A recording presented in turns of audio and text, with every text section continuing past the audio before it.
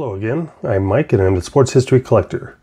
Today's episode is Athletes at War, Volume 18, World War II, featuring Yankees and Senators pitcher Frank Spec Shea. Frank Shea, better known by his nickname Spec, not for wearing glasses, but because of the freckles on his face, was a pitcher in the American League for 8 seasons with the Yankees and the Senators from 1947 to 1955, compiling a lifetime 56-45 record with a 3.80 ERA, while earning 2 World Series rings in 1947 and 1951. The 47 series had Spec starting 3 games and going 2-0 with a 2.35 ERA and striking out 10 against the Brooklyn Dodgers and their new rookie Jackie Robinson. Despite a workmanlike career, Spec's greatest accomplishment might have been prior to signing with the Yankees. Spec spent 3 years in the Army Air Corps from 1943 to 1946, and was among the thousands of GIs who went ashore in Normandy just days after D-Day during World War II. Now, as I've stated before, a lot of times the soldiers of the greatest generation didn't like to talk about what happened over there. Even those that didn't speak about it, well, their stories can kind of be pieced together, which is the case for Spec Shea.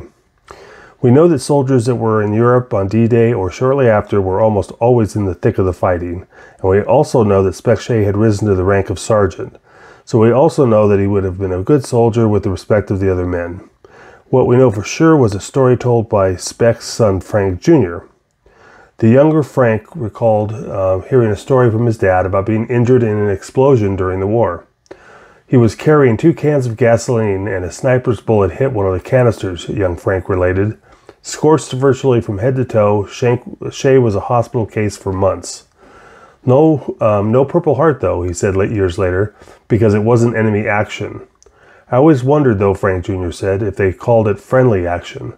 The truth of the matter is that it probably was friendly action. The military was pretty quick to give out Purple Hearts to soldiers injured in the line of duty, and I also know from research that there were many accidents that happened during the war with accidental weapon discharge and accidental shootings. More than likely, this is what happened to poor Spec. Either way, we don't know when during his time in Europe this happened, but I suspect it was towards the last several months, since I doubt he would have gone back to active duty. No matter the situation though, thank you Frank Shea for your service to this great country. And now for a couple quick tidbits. When asked who his funniest teammate was, Yogi Berra was quick to name his old roommate, Spec Shea. According to Yogi, Spec used to love to ride the subway wearing a Halloween mask. He was always cracking us up, said Yogi. Also, Shea became good friends with Joe DiMaggio. Joltin' Joe was often aloof and didn't get real close with a lot of people, but apparently Shea treated him like one of the guys and didn't treat him like he was on a pedestal, which was appreciated by Joe quite a bit.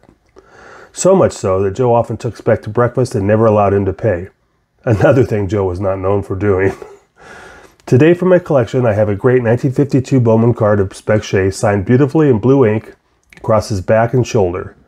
I love this card because the background is almost entirely green, which makes the blue and the white of the uniform pop out. I also like it because of the great pitching follow-through pose, and you can just imagine Spec striking out the opposing batter. Well, that's all for today's episode of Athletes at War featuring Frank Spec Shea. I hope you enjoyed it, and I'll talk to you soon.